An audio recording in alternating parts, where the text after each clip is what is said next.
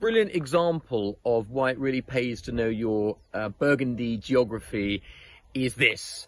We are here at probably the greatest of the Premier Cru vineyards in Burgundy, certainly the greatest Premier Cru in Rhône, Les Malconsors, and we are right next to one of the greatest wines in the world, La Tâche, the Grand Cru monopole from Domaine Romanée-Conti.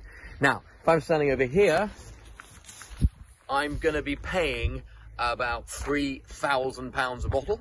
If I'm standing over here, I'm going to be paying £250 a bottle for Domaine de Monti and a little over £100 for Clos Frantin. So look at that. That's about 3 meters difference between £3,000 a bottle and 250 to 100.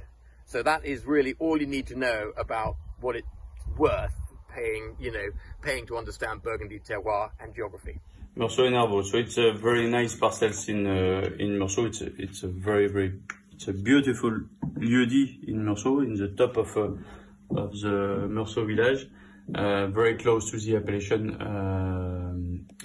Genevrière and Port-Ruzeau.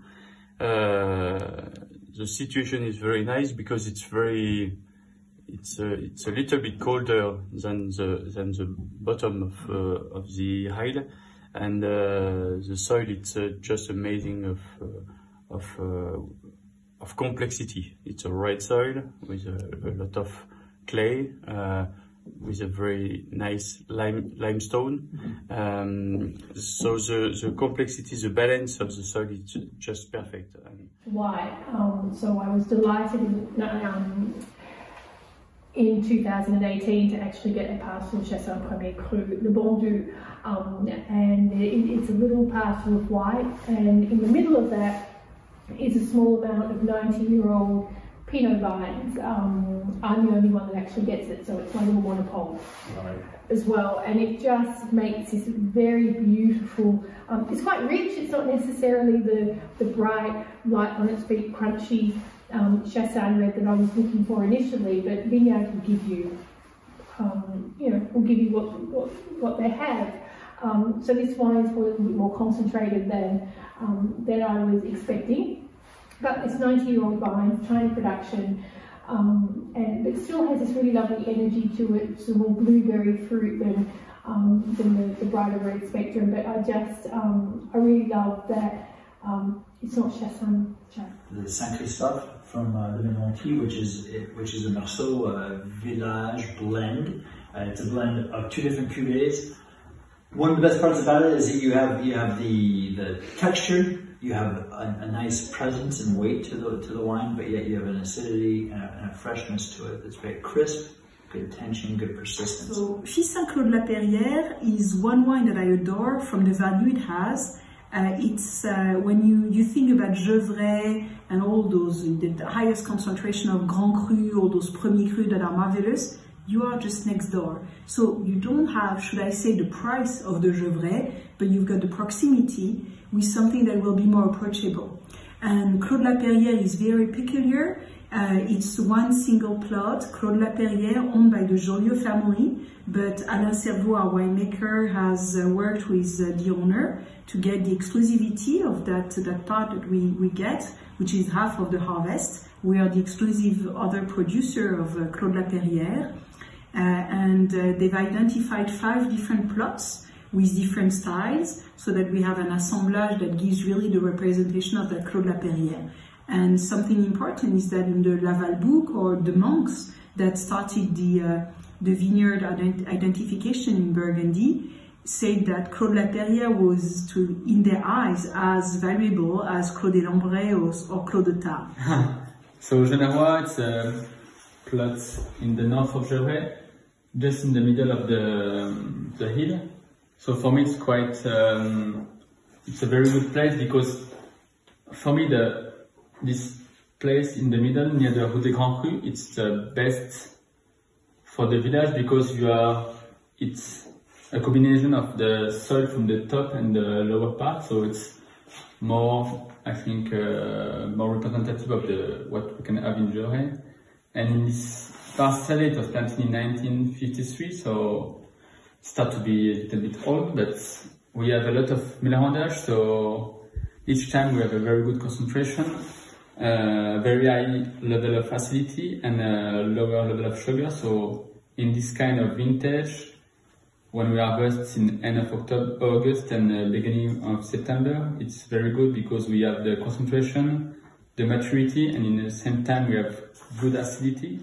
So it's now we can taste Gevrey Chambertin Champéry 2019, and this wine is in my heart because it was a dream of my grandfather to have this wine in bottle. Before, Champéry was in blend with another plot of Gevrey Chambertin village, and since 2013 I produce this wine separately. This wine is a beautiful terroir. Champéry is a beautiful terroir because you have 4-5 meters of clay just here. Not in the bottom of the village, not on the top, but in the middle. And it's not normal clay, it's more red than brown clay. And maybe in this terroir you have more iron. Iron can give to Champéry saltness. Voilà. And about Champéry, I select only the most beautiful bunch to produce this wine. I produce under 2 barrels and 5 barrels maximum. Now standing in front of what we think is a really special, under the radar, hidden gem vineyard, and that is Petit Vougeot. And I'm hiding this bin, so it's not very attractive, but Clémence, if you come around and show the vineyard. So it's this little vineyard here, tucked up just on the side of Clos Vougeot over here. So we've got Clos Vougeot behind the wall, so one mighty, mighty Grand Cru. And then if you keep panning round, we have the famous Musigny, which is on the Chambord-Musigny side of the Appellation. And if we keep coming round back to the vineyard, then you'll see this used to be the site of an old quarry, hence this sort of escarpment. And then further over is Amarose, another amazing Chambord Cru vineyard. So it's a great little vineyard, and we have a wonderful wine from it, from Maison Edouard Delaunay, and you've got to check it out. And we have a beautiful aligoté, which is coming from a vineyard located on the other side of the hill, just in front of the house here, in the Haute-Côte de Nuit in Burgundy. So it's less than 1 kilometer away, and it's a unique terroir made of white marl and limestone soil, which works perfectly with the aligoté grape. And I have a special feeling, a special attraction for this wine, because it was planted by my old professor, my old teacher of enology at the University of Dijon a long time ago, called the Professor Feuillat. It now belongs to his son, and we call this wine La Vigne du Professeur Feuillat. It's a aligoté with a beautiful acidity, a beautiful freshness, and a little of saltiness at the end, and which is just beautiful for the vintage. Clos des Ormes is really important for the estate because it's most important plot by the size. We own 2 hectares of this Premier Cru, so really Clos des Ormes and Domaine Ligné Georges are really linked, and it's one of the reasons I really like this wine. It's a part north of Moret-Saint-Denis where the subsoil is really closed of the top, and we are having vineyard in growing in the main rock, really rich in limestone, and it's always drive to wine not really open when young, but with all the characteristics of the Burgundy wine, able for long aging.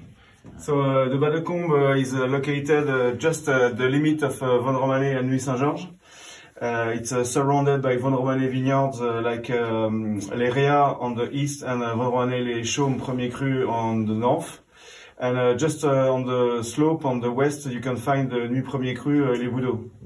And so that's why in that vineyard you can find the finesse and the elegance of the Vendromanée character, plus the strength and a little bit more power coming from the Nuit Saint-Georges appellation.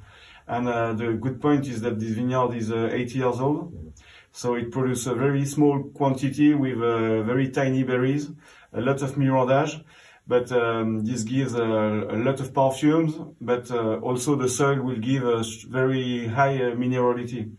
So Les Bas de Combe is a very complete wine. You've got a bit of everything.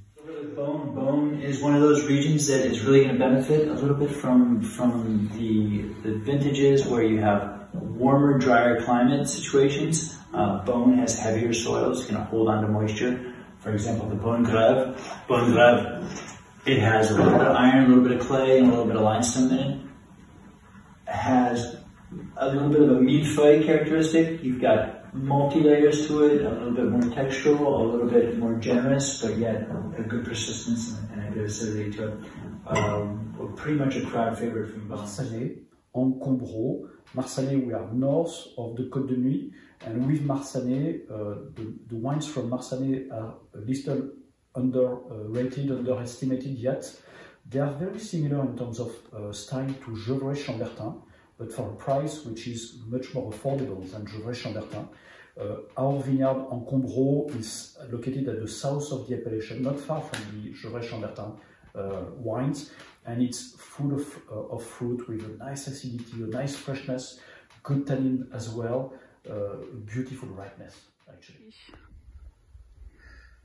We popped down to Mercure this morning to see Francois Raquier, and it's always a beautiful little spot to come and visit. I think, you know, the wines from the Chardonnay are hugely underrated and offer probably the best value you find in Burgundy.